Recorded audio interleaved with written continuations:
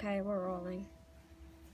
Okay, so bottom string, third finger, open fifth string, first finger, second finger, open fourth string, second finger, open third string, second, third finger, open second string, third finger, open second string, third finger, open. So that's our blues scale, just using the right fingers.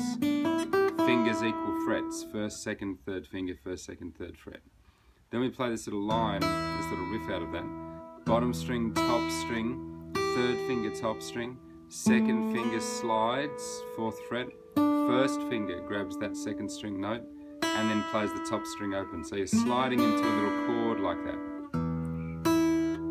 Top string, third string slide, second, first string. Sliding the third string back, open third string, finishing on the fourth string.